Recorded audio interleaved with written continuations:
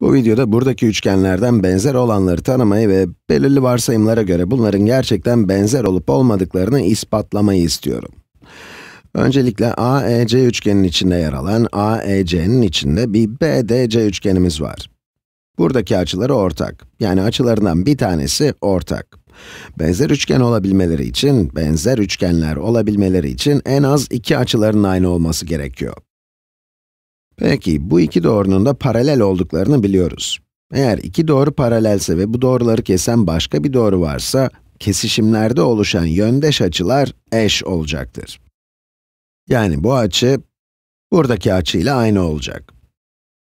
Ve işte aradığımızı bulduk. AEC üçgenindeki bir açının BDC üçgenindeki başka bir açıyla eş olduğunu bulduk ve ayrıca bu açı var. Bu açının da zaten her iki üçgende yer aldığı için aynı olduğunu biliyoruz.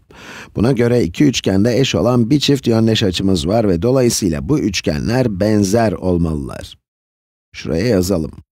ACE üçgeniyle, bu arada harfleri de doğru sırayla yazmamız gerekiyor. Buradaki mavi açı nerede? Mavi açı B köşesi. Daha sonra geniş açıya gidiyoruz.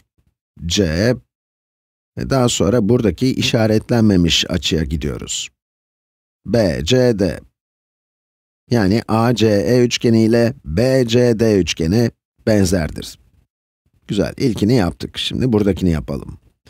Bunlar da benzer gözüküyor ama ilk bakışta gözüme çarpan şey şu. YZ kesinlikle ST'ye paralel değil. O yüzden az önce kullandığımız yöndeş açılar argümanını bu soruda kullanamayacağız çünkü bunlara paralel işareti konmamış.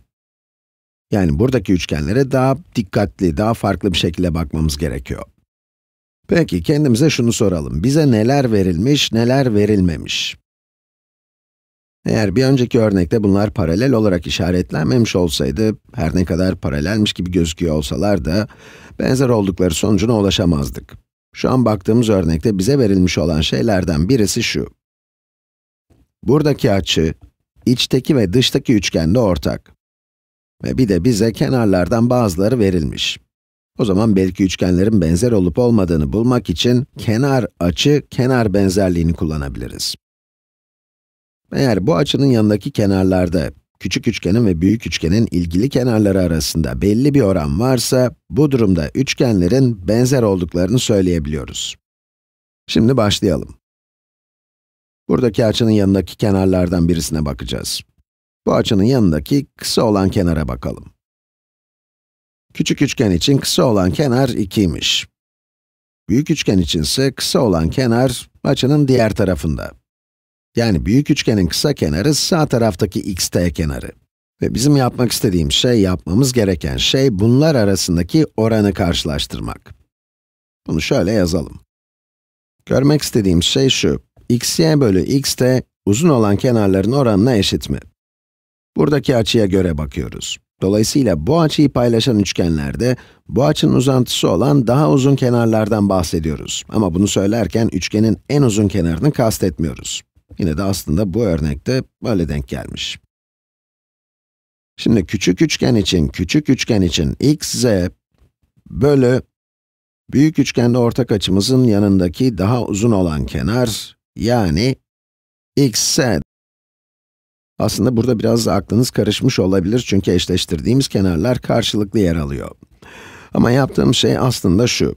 Önce bu açının arasında olduğu kenarlardan daha kısa olan kenarları, daha sonra da daha uzun olanları eşleştirdik. Yani bunlar küçük üçgenin ve büyük üçgenin kısa kenarları ve bunlar da küçük üçgenin ve büyük üçgenin uzun kenarları.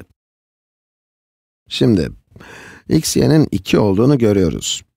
X de 3 artı 1, 4, xz 3, xs de 6.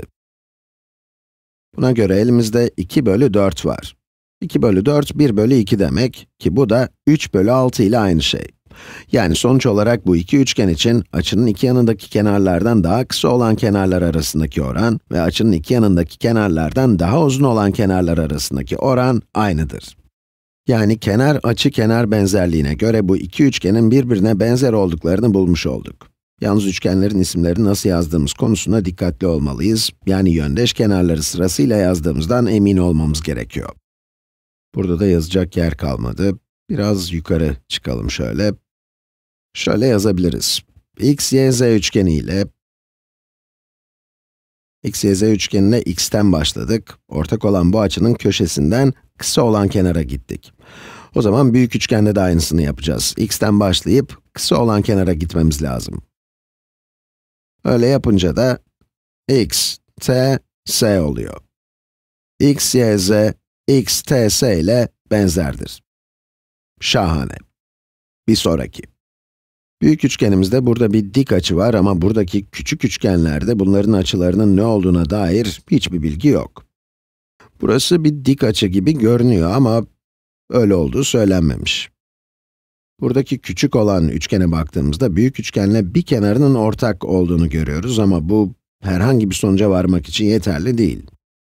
Şu alttaki diğer üçgende büyük üçgenin diğer kenarını paylaşıyor ama bu da aynı şekilde bir şey söylemek için, bir şey söyleyebilmek için yeterli değil. Dolayısıyla burada benzerlik olduğuna ilişkin bir çıkarım yapmamız pek mümkün görünmüyor. Yani burada benzerlikten söz edemeyiz. Sadece ortak olan açılar var. Eğer bize şunu verselerdi, buradaki arkadaşla, ya da şöyle diyeyim, büyük üçgenle küçük üçgen buradaki açıyı paylaşıyorlar. Yani aslında eğer bunun kesinlikle bir dik açı olduğunu bilseydik, benzerlik olduğunu söyleyebilirdik. Elimizde bu bilgi olsa, benzerlikten bahsedebilirdik ama şimdi buradaki duruma göre benzerlikle ilgili hiçbir şey söyleyemiyoruz. Şimdi bir de şunlara, buradaki arkadaşlara, şu çifte bakalım. Bize iki üçgenin de tüm kenarlarının uzunlukları verilmiş. Şimdi yöndeş kenarlar arasında sabit bir oran var mı yok mu, onu bulalım. Önce kısa kenar. Buradaki kısa kenar 3. Buradaki kısa kenar da 9 karekök 3. Peki, yani 3'ün 9 kök 3'e oranının orta uzunluktaki kenarların oranına. Yani 3 kök 3 ile bu üçgendeki sonraki kenar, yani 27. 3 kök 3 bölü 27'ye eşit olup olmadığını bulmamız gerekiyor ve daha sonra bunların en uzun kenarların oranına eşit olup olmadığına bakacağız. Buradaki en uzun kenar 6 ve bundaki en uzun kenar da 18 kök 3. Peki bu bize ne verecek? Şunları sadeleştirip bakalım. Sadeleştirmeyi başka bir renkle yapayım. Sadeleşince burası 1 bölü 3 kök 3 oldu. Bu da sadeleşir ve karekök 3 bölü 9 olur. Bu farklı bir sayı gibi gözüküyor ama burada biraz dikkatli olmalıyız. Ve sonuncuda da pay ve paydayı 6'ya bölersek, burası 1 olur ve bu da 3 kök 3 olur. Buna göre 1 bölü 3 kök 3, karekök 3 bölü 9'a eşit olmalı ve bu da 1 bölü 3 kök 3'e eşit olmalı. İlk bakışta eşitmiş gibi gözükmüyorlar ama aslında buradaki paydayı rasyonel sayı haline getirebiliriz. Bir öyle deneyelim. Şöyle yapalım, 1 bölü 3 kök 3, eğer bunu karekök 3 bölü karekök 3 ile çarparsak, ne olur? Bu payı karekök 3 yapar. Ve payda da 3 kök 3 çarpı karekök 3'ten 3'tür. Çarpı 3, yani 9 oldu. Sonuç olarak aslında bunların hepsi aynı. Burada aslında şöyle deniyor. Bu 1 bölü 3 kök 3'tür. Bu da karekök 3 bölü 9. Ve bunlar aynı şeydir. Son olarak burada bir tane daha 1 bölü 3 kök 3 var ve bunların hepsi aslında aynı şey. Yani buradakiler gerçekten benzer üçgenler. Şimdi yazalım. Tabi yazarken köşeleri doğru sırayla yazmamız gerekiyor. E ile başlayalım. Mavi ve mor kenar arasında olan E. Diğer üçgende mavi ve mor kenarın arasındaki köşe H, H. Bunu şu şekilde yapacağım. E köşesiyle başlayan üçgen ve daha sonra mavi kenar boyunca gidiyorum. Burada F var. Düzeltiyorum, aslında en iyisi bunu şu şekilde yazayım. EFG üçgeninin ne ile benzer olduğunu biliyoruz. Mavi ve mor kenarların arasında, mavi ve mor. Mavi ve mor kenarların arasında bu diğer üçgende H var, H var. Sonra mavi kenar boyunca gidip F'ye geliyoruz. Diğer üçgende mavi kenar boyunca gidince ne var? I var, I var. Ve daha sonra oradan da turuncu kenar boyunca gidince G'ye vardık. Diğerine turuncu kenar boyunca gidince j'ye ulaşıyoruz. Evet, sonuç olarak kenar benzerliğine göre EFG üçgeni ile HIJ üçgeni benzerdir. Bunlar eşkenar değiller, sadece aynı orana veya aynı ölçek çarpanına sahipler. Şimdi son olarak şuradaki örneğe de bakalım. Bu iki üçgenin eş olan birer açısı var. Bir de iki kenarların uzunlukları verilmiş. Burada kenar açı kenar benzerliğini kullanmak cazip görünebilir çünkü burada kenar açı kenar bilgisi var gibi gözüküyor ve oranlar da oldukça cazip görünüyor. Çünkü 4 çarpı 2 8'dir, 5 çarpı 2 de 10'dur. Ama burada dikkatli olmamız gerektiren bir durum var. Uzunlukları verilen kenarlar yöndeş kenarlar değil. Kenar açı kenar benzerliğini kullanabilmek için uzunluğu bilinen kenarların eş olduğu söylenen açının yanlarında olması gerekiyor. Buradaki durumda bu üçgende uzunluğu bilinen kenarlar açının birer yanındalar. Bu diğer üçgende ise 4 açının yanındaki kenar ama 5 açının yanında değil. Eğer bu 5 burada olsaydı o zaman benzer olduklarını söyleyebilirdik ama açımız 5 olan kenarla 4 olan kenar arasında olmadığı için kenar açı kenarı kullanamayız. Yani kısacası bu durumda burada yapabileceğimiz hiçbir şey yok. Yani bu son örnekte benzer olduklarına ilişkin bir çıkarım yapılamaz. Bu kadar.